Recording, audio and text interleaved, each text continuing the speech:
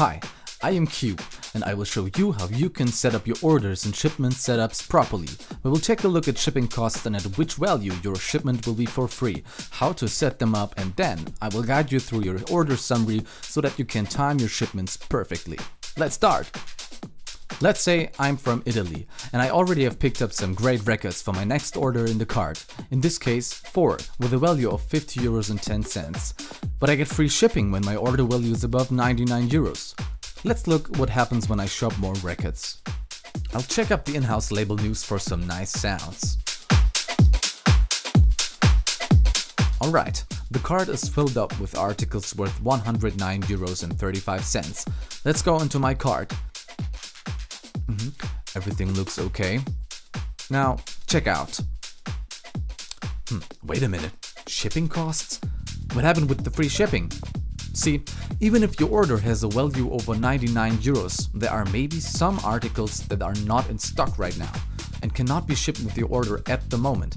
So the value of your order may be over 99, but the value of your immediate shipment drops under the value limit.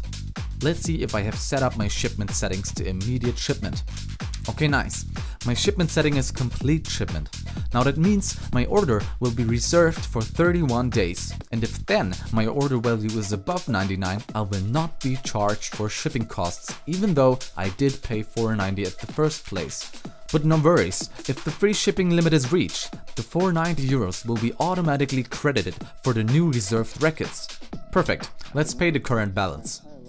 So, with my current order, I either have to wait for the other articles to go in stock, or I have to pay 490 for immediate shipment into my country. The shop will tell me automatically if I have to pay or if I get free shipping. I can always check the order summary by myself to see if the limit has been crossed by new in-stock records.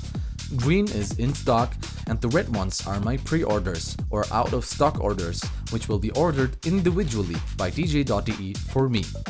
After your pre-orders are ready to ship while your reservation time is running, you can pay the rest of the new reservations and let the order ship.